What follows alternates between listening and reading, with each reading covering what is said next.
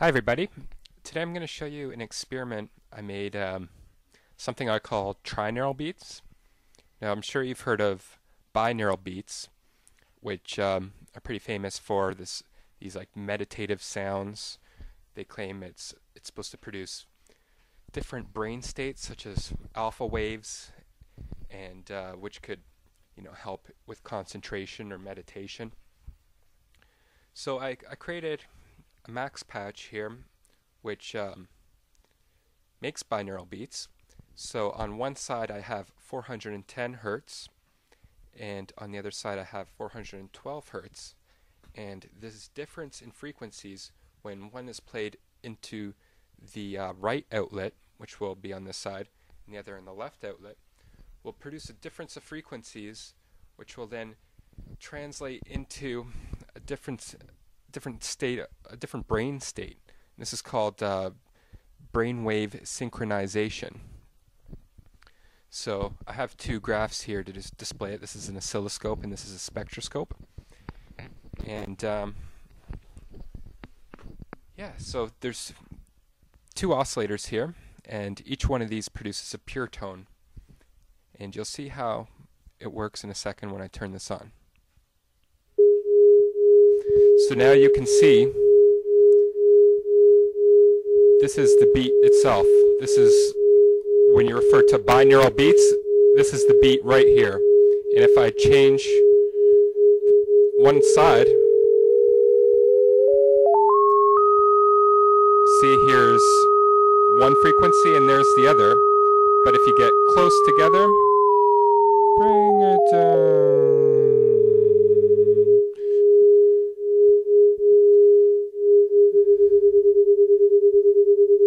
Here, let's just move this. It's slightly blocking.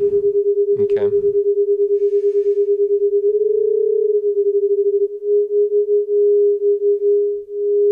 So the closer you get, and we can get really close, like a decimal place close, the slower the beats are. And here, let me turn that off. I find when they get really close, it kind of produces a psychological effect in me, almost similar to if you're on a boat, you're getting seasick. It's just like, ooh. It's the best way I could describe it. So anyway, that's binaural beats. Now, what I did now is add one more frequency, which is fed through both sides. So I kind of describe this as, it acts as a modulator. Now, that's just fancy for saying that it changes the sound. It adds a new kind of dimension to the sound. So here, I'll show you what I do for that. I'll just copy and paste one more oscillator, bring it up here, and feed it through these two.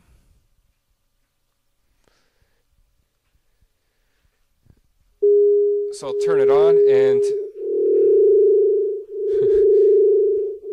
as you can see, when I just put it to 26 hertz, it creates like an extra wobbly effect.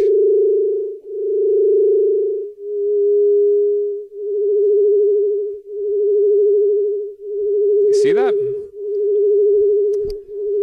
Now,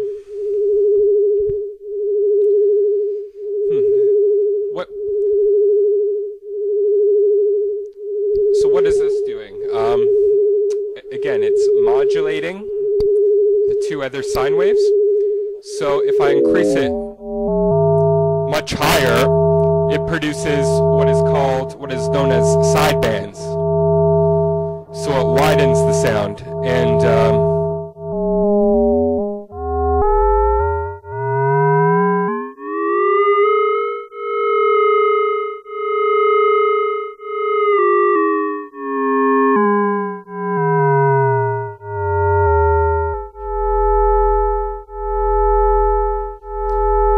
that's kind of deep.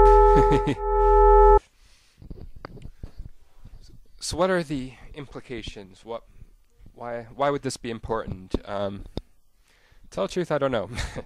But It seems that by adding this third frequency, it yeah, adds a whole new dimension to this binaural beat, and perhaps through modulating, creating sidebands, it will produce other psychological effects, which could be even more beneficial for concentration or meditative states.